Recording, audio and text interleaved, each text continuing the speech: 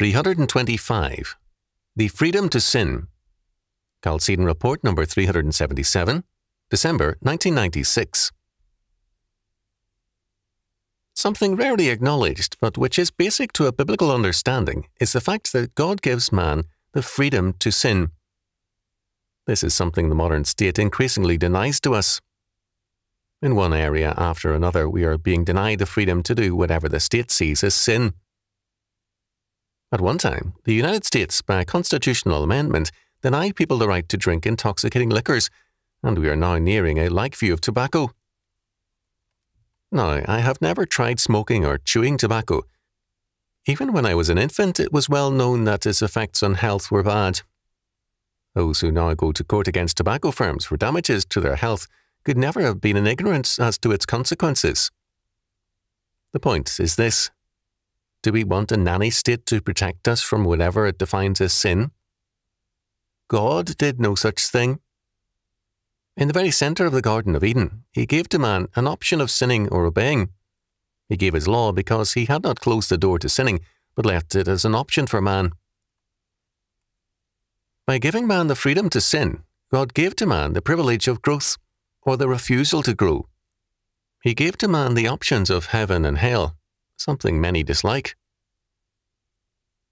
The nanny state and the nanny church, by trying to deny man the freedom to sin, are denying him the privilege of manhood and maturity.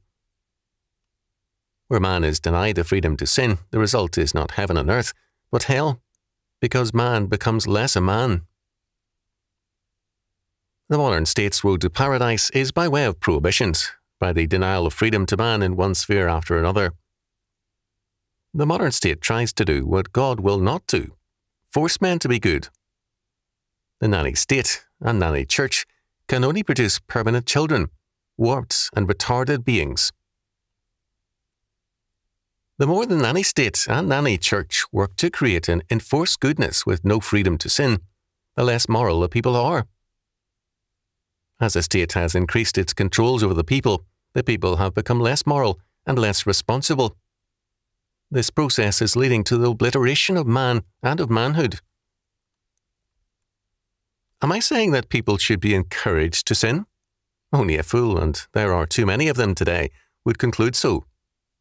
I am saying that freedom to grow morally and to exercise moral self-discipline is more productive of godly morality than all of the rules and regulations of the nanny state and the nanny church.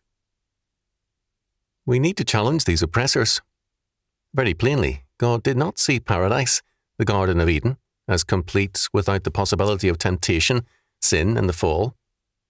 Think about the implications of that. It is a basic fact of godly theology.